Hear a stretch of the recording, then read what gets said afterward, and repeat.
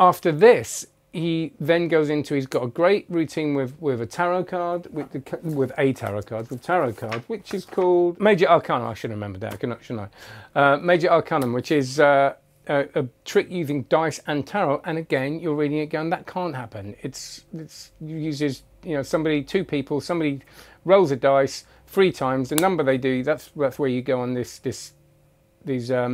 spread of tarot cards, and it matches. So it's matches a prediction. It's really fooling. It's brilliant. He gives you a really good presentation for this, and again, it made me reach for my tarot cards. And then this ESP trick, Bob's Your Uncle, based on a Bob Carver idea. This again, it's a similar thing than the Oracle system, but not using gimmick cards, using ESP cards. And I don't know why we don't all know this trick. A lot of people do, clearly, but it just uses 10 ESP cards, and that's it. And you match them all, and you put them down first in the same way as you do with the Oracle system. Now, I did talk about this Larry Becker idea, ESPitomy, which is a really good trick based on the same thing, but that does use a gimmick. But this is all completely examinable, and I have performed this to people I know, friends and family, and it totally goes. And it's a really, really nice, simple idea. And he says that it's one of his favourite things to perform in that sort of situation, and I can see why. It's easy and incredibly strong. Now, the next bit, I put a photo on my Instagram, Real Magic Review, by the way. Have a look. And said, what book do you think I'm reviewing? And this weekend I spent a lot of time tearing up pieces of paper. Quarto is Doug's centre tears, billet tear, and I'm a big fan of centre tears. I've been performing Richard Bush's Zen centre tear for a long time. He gave me permission to teach it. I think it's so powerful. So this wasn't over different, but he goes into this whole essay again on centre tears, and I love that. It really helped me to read when I was learning it, to read not only Richard Bush's book Peak Performances, but also Ted Leslie's book Power Miracles, because I like the theory on it. I want to know how I should do this. And Doug goes loads into that. He goes, the pros and cons of certain tears. Again, you get this kind of masterclass on centre tears, and why this one is a really good one, because there's a certain criteria, and he's got this list of criteria of the detail you should look at to make this convincing, because people have got a problem with centre tears, haven't they? They kind of go, or billet tears, whether they're centre or not, of kind of going, well, why would you tear it up? And he thinks about all this stuff and gives you presentational ideas. But this is amazing, because not only is it easy, and he says, don't be fooled by how easy it is. Make sure you put the work in. And he tells you where to look when you're doing certain things. This is all gold, but also you can get 2 peaks in basically 4 tears of the paper, and which is so you can get 2 different people. There's a different idea from other mentalists as well, and he's got some really good input from other mentalists that say why they use this centre tear and different ideas and what revelations they came to while performing it, or performing a billet tear. So it does get you over that hump of doing it, because it is quite a scary thing to get that peak the first few times you do it, and it always feels a bit daunting. But yeah, you can get people write 2 different things. You've got it there. They give it to them. They hold it, and just really, really fair. I love this. This has now replaced my centre tear. It's brilliant. And again, if you've not looked into them before, I keep saying centre tears. It doesn't have billet tears. This is an amazing place to start, and I think you will do this one. I have ordered lots of index cards. As if it couldn't get any better. I think you might be starting to sort of suss out that I like this book. But the next chapter was, for me, just stunning, and it's really opened up a whole new idea for me. So it's called Xenomancy. I always say Xena cards, it's Xena cards. And really importantly, he always tells us there's some brilliant footnotes of going into the history of all this stuff, by the way, and which you can take into your presentations. But he goes into Xena cards, but he also tells you the correct pronunciations, which was really important for the next bit, because this is a whole, again, big essay on doing readings with ESP cards.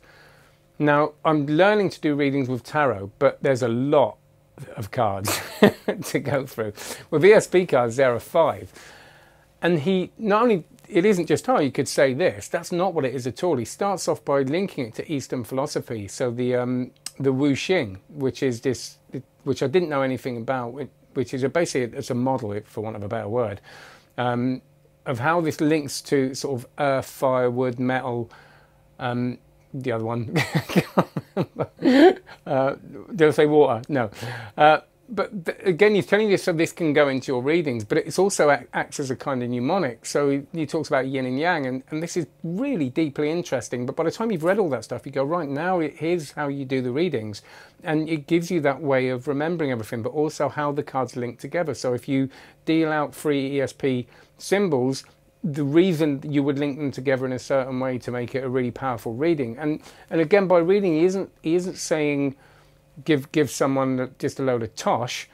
He's saying you can actually, this can be a really helpful thing in a way that tarot can be. You know, you're not trying to guess things in their life, and of course getting hits would be amazing, but you're trying to give them a really good example. And he talks about experience, and he talks about, you know, how you'll always see the person doing readings that are booked to do readings with a queue of people sitting in one place, and the person kind of doing the magic, having to go around everybody, and it's just this really nice thing that people are fascinated with. But the system he gives you is absolutely brilliant, and I could see it enhancing so much. Like I do a thing with the, you know, I review BM Magic, and I do that with my online shows, but to be able to actually do a proper reading as I'm putting these cards down is a gift. And I've done a couple. I just kind of make it up based on what I see, and you can see people are really, really fascinated by it. So you haven't just got this matching effect if you're doing that. You've got this whole process, and then the matching, it gives you that other magical thing. But even without the matching, learning this way of doing a reading with the ESP cards was really important to me, because even though I'm really fascinated by tarot, I'm not sure how much of it I'll actually do. I'm kind of learning it for myself, but I love the way this kind of joins the sort of more spiritual with the scientific. There's a scientific look to these Xena cards, isn't there, that tarot doesn't have, and that's going to turn some people off from performing it. And when I talked about the oracle system, a lot of people have said to me, it's great, but I just can't see myself doing it. It doesn't suit me. But this, I think, will suit a lot more people. And to put this, you don't have to do it in a kind of really woo-woo way. You can just be conversationally doing it as you turn it over and making it something special. This chapter was worth, well, all of them really, but was worth the price of the book itself. I got so much out of this, and I really suggest you spend some time with this. And it's something that I've already started rereading, and I will go back to again and again. Okay, well, this is going to be a very long review, so I've got to go into less detail. Those were the really amazing things to me. The next one, sign language, is this idea, again, which he's become quite well known for. This idea of divining someone's zodiac sign just by talking to them. And it's this incredible kind of verbal, merely verbal way of kind of talking to someone and going, you are a Cancer or a Sagittarius. It's a system he gives you which again, you know, you're going to take that and you could do it. And he says it's a great thing for when someone goes, oh, a mind reader, read my mind. They go, okay, well, we'll try this. And you're just talking to someone and you get it. It's so strong, so clever. And again, something you're going to want to go back to. And then he's got to sort of, because that's something that's going to take you quite a long time to learn. But then he's got a thing called verbiage, which is a verbal force of a word, which I couldn't believe it worked. It was like, it was basically you say something to someone, they say when you go, yeah. And it's not 100%, but I went downstairs to my daughter and just did it, and I'd written a little prediction, and she said the word that came into her head, and I went, there you go, and she looked at me and went, just utterly speechless. It was brilliant. So there are things in here that you will be able to take into. I've kind of focused on the really meaty stuff here, but there's loads of stuff that is incredibly strong that you'll be able to do fairly quickly, especially if you've spent time, you know, putting the groundwork in with the Quick Stack 3.0, which again you'll learn from much quicker than you thought you would. Okay, so just to tie up, I'm going to go through the rest. And I don't want you to think the reason I'm going through the rest more quickly is because it's trivial. It's really not, because there's some stunning stuff in Mystery Millage. Is just is different routines you can do that don't fit into those other categories. Which again, this idea of Pennies from Heaven routine, which is just someone flipping an imaginary coin in their head, and you saying that you're going to be the first out of 2 people to find the sequence of 3 that they come up with. That probably doesn't make much sense. But again, it's a total mental thing, and it's nice because it involves 2 people.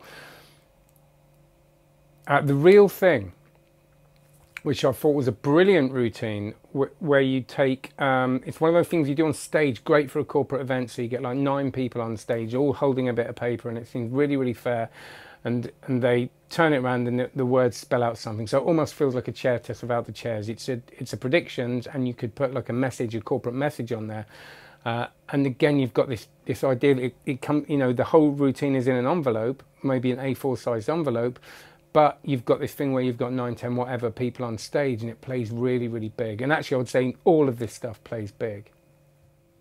And towards the end of the book, we've got a really nice marking system. He talks about how he likes to have his own marking system, and there's some great mark decks out there, but it's nice if he has to do something and he hasn't got his mark deck, he can always make one up quickly, and he goes through this in detail, and again, it's something you're going to be able to read really, really easily and make up very easily, and it very intuitive, it makes complete sense.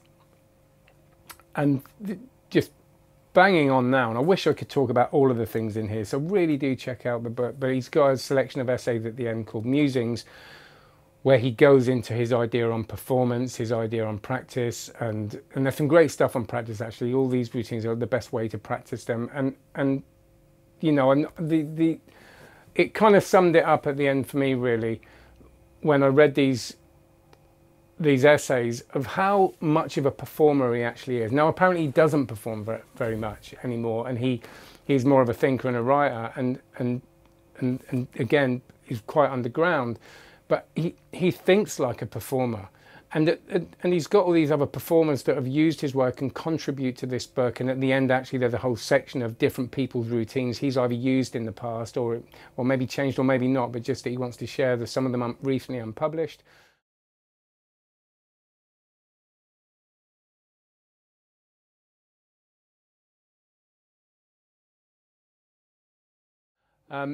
So he has performed, but he's also got the mind of a performer, and I do think sometimes with these kind of mentalism books you do read them and think, has this person actually ever done this? But every single word tells you that he has. He's a brilliant teacher.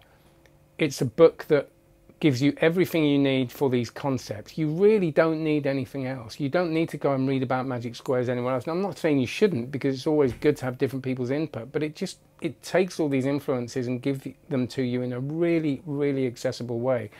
And I do think that this is one of my favourite mentalism books now, you know, and it's another book that's really made me feel very sad about the time that I thought, I'm not doing mentalism, and I sold my PK subtleties, and I sold my bulletproof, which and the Barry Richardson books, and actually it felt very similar when I first read those Barry Richardson books. They were so rich with usable stuff that I'm so gutted I sold them. And this, I felt very similar reading this. I was just reading it without the stuff, and I could do that with the Barry Richardson books. So I remember kind of not needing to pick up the stuff, going, this is just gold, this is brilliant. And I was becoming more knowledgeable and a better magician and performer just reading them. And again with this, I was feeling the same way. I think it will be sad if this didn't become as recognised as it should, because it's really special. You're going to build foundations if you're a new mentalist, and you'll just get into it. It's a solid book to learn that stuff, a bit like PK Subtleties and the Barry Richardson stuff and the Bob Cassidy book and all Banachek stuff. But it's also a really interesting, enjoyable read. And if you're an established mentalist, I think there'll be loads in here for you as well. And I think it's just a really, really solid piece of work. And I'm glad it's come out, because before this I didn't even know who Doug Dyment was, and I'm really glad I am now. I nearly said Diamond Dogs then by Bowie. Doug Dyment. So you might. I'm excited about this. I'm excited about going back to those post-it notes and really getting the stuff out. I text Doug and just said, you know, I'm reviewing your book, and do you know where I can get a really decent set of ESP cards, because some of them are really plasticky, and he really helped me out. But I realised that I forgot that I've got some, because I bought some ages ago, And I've been getting them out and playing with them, and like I said, trying this stuff out. You're going to want to do this stuff. You're not going to have to invest loads more money. You're going to have to invest a little bit of time, but probably not as much as you think. And I think you're going to absolutely love this book. This has been a very long review, but it took me a very long time to read it, and I just didn't want to say, oh, it's good. And you know, it's not going to be for everyone, but it's going to be for most people, and I think it will enhance everything about your magic, the way you think about premise. You know, he talks about that thing of, you've got to give this stuff more meaning. You can't just throw it away. It's a wasted opportunity, and it's none of these pages in this book are wasted. And if you don't buy this book, I genuinely think it is a wasted opportunity if you are into this kind of stuff. So that's Calculated Thoughts by Doug Dyment. I thought it was rather good. All the links will be below. Thank you for Vanishing Ink for sending it to me. Do please use the links below if you're going to buy them. They are not affiliate links, but it's just nice that people know that my reviews work. If they do, and please like, subscribe, check out cardmagiccourse.com, and have a great one. Cheers.